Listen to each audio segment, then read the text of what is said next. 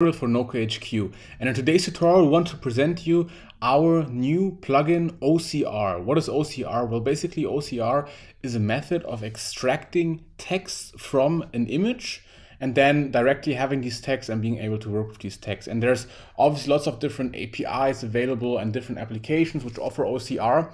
But what we did, we built a plugin which basically allows you to have an OCR functionality within your Bubble app without using any other external services. We did that by using a JavaScript library that we fully integrate into Bubble, which basically does all the calculations, all the rendering within the browser itself. So your data, your images never leave your Bubble app.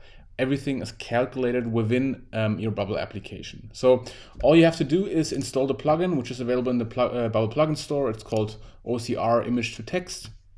Once you install it, you can see already you have access to three different things. You have the element called OCR, an action, which is image to text, and the event OCR done. Okay, so let's take a look at how this is set up. We have our Bubble demo editor here. And right now I just have a button here, okay? And let's take a look at what this button does. So when I start this workflow, we have this action called image to text OCR. So how do you have access to that? Well, I'm gonna build a whole new thing with that. So let me just delete everything here, okay? So what will you have to do? First of all, you have to search for the OCR element. I have two here right now because one is the test version, but you want to use the OCR element, okay, and just drag it onto your page. This is a very small element which will not be visible in your actual application. It just has to be somewhere on the page, and make sure it's visible on page load. After dragging this element onto your page, you will have access to the action I showed you before. So let's re-add this button here, okay? And let's say this button says extract text, okay? We want to start editor workflow. And then under element actions, under OCR, we have this action called image to text OCR, okay? And there's just two parameters you have to enter. First of all, the language of the text within the image. So you have to define that before, and you can take a look at all the language codes under this URL here. We're going to stay with English right now, okay? But the plugin supports a lot of other, and the library supports a lot of other languages. And you will want to enter the actual image file from which the text should be extracted, okay? Supported is PNG and, let me check, PNG, JPEG, BMP, and PBM. All right, so you could either obviously use a static file or in this case, a dynamic link, which will be in this case, I added a picture uploader here with a default image, and the picture uploader, we can use that as a dynamic link. So picture uploaders value, okay? So we now use the image, whatever image is within the picture uploader, okay? Obviously, you could also do something like current user's image or current user's, I don't know, uploaded image. You can obviously enter any dynamic image here. Okay, so what will happen now? Well, the plugin will do the work and try to extract the text from the image, but obviously this will take some time. Depending on how big the image is or how much text there is, it can take more or less time. So how do you know when the process is done? Well, basically, when the process is done, under elements here, you can get this event here. This is triggered, OCR done. So this is triggered once the OCR calculation is finished, and then you can do a subsequent workflow. So one thing you can do, for example, what we did before here, we added this pop-up here, pop-up A, which just says loading, okay?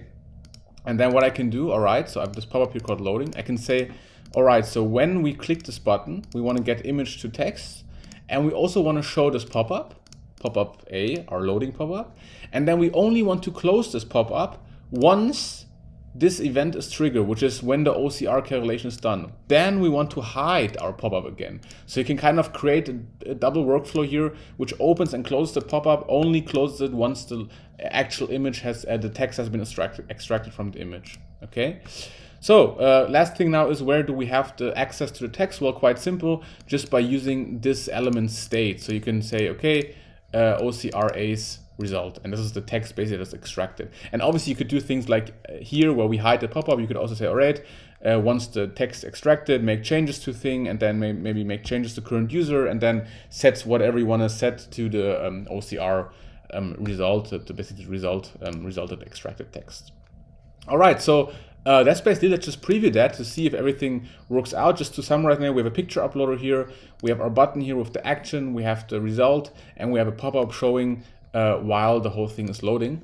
And we here have a standard, I added already placeholder image. We can take a look at that actually. Let me just copy this here. or click on C here.